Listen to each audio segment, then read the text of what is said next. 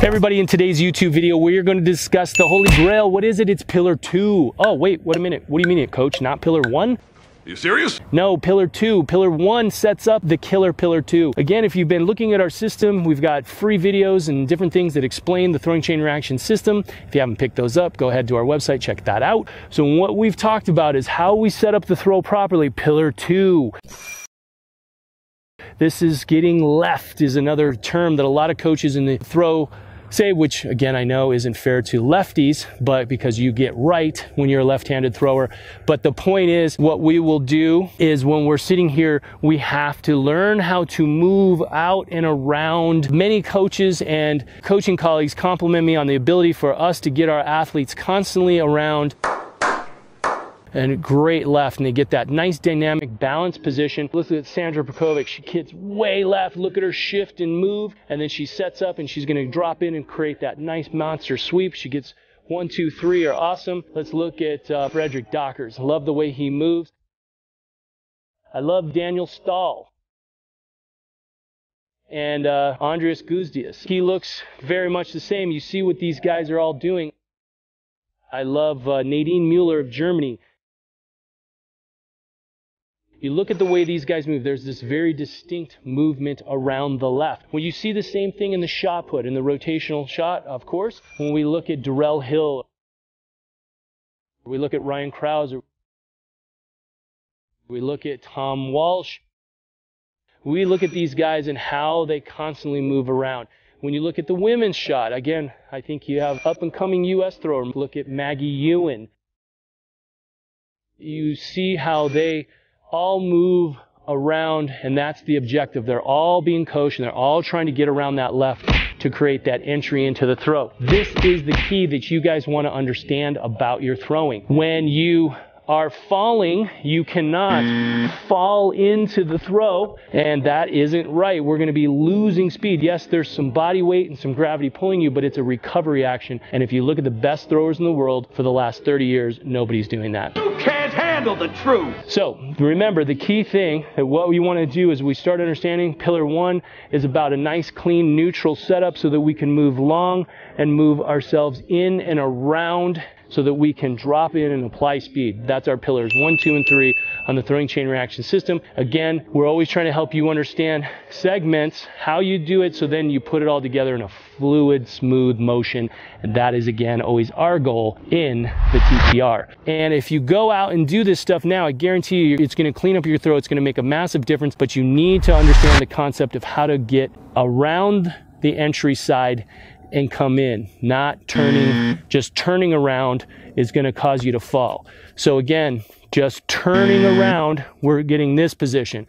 I want to see this position, so I'm out here, right? You can see how I'm going to move around.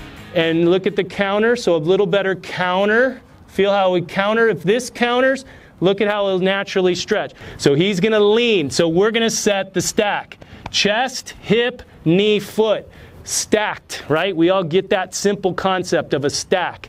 Now, does you see this position? This is different than the position he first set up, but it looks so close. But this one's better. This is the example I always like to do. I'm going to turn his foot. Oh, look, I turned his left foot and his hip moved. So action, reaction. You guys got that?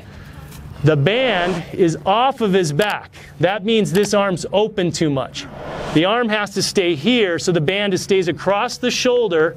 This arm stays back. Does that make sense? Now, he's going to rotate the lower body. He's blocking. He's going to block. Okay, that's a better position. You know, coach tells you to put your left hand right there, and the next throw, you put your hand right there. To do that, you have to feel what you're doing. And to feel what you're doing, you can't be going full speed. Now, just the opposite next week or 2 weeks when you're in your track meet. You shouldn't be trying to feel what you're doing. You should just be trying to direct your energy into the ball or the discus so it goes for you. Does anybody think about walking when they're walking? Hopefully not, but you don't have to go left, right.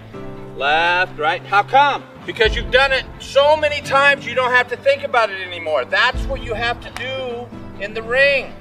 You have to practice it so many times and you're so perfect at it that you don't have to think about it.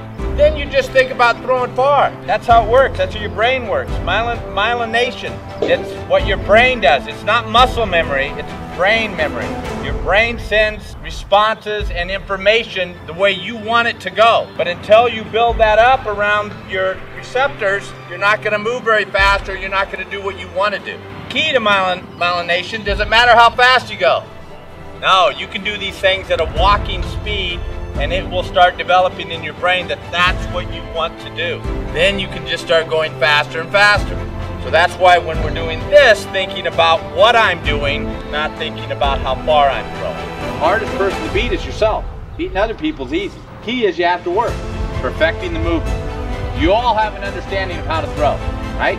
So now all you have to do is perfect that. It takes time. It's like martial arts. I apply a lot to throwing from martial arts. I really love samurai. I love the aspect of how the samurai look at what they do. What happens if a samurai's not very good? He's dead, right? Because the other samurai beat him. You guys just get to go home and say he beat me by 3 inches. You lose from samurai, your head's laying on the ground. So the greatest samurai, anybody know who the greatest samurai of all time was? Miyamoto Musashi, 63 duels. He died of old age. What does that mean? He never lost. He never lost because he perfected his movements. He understood what it took to win in competition, and that was to practice what you're doing every day and prepare yourself for competition. Don't just train to win. Obviously, samurai, if you don't train to win, your head's on the ground. To win is just to be better than you were yesterday.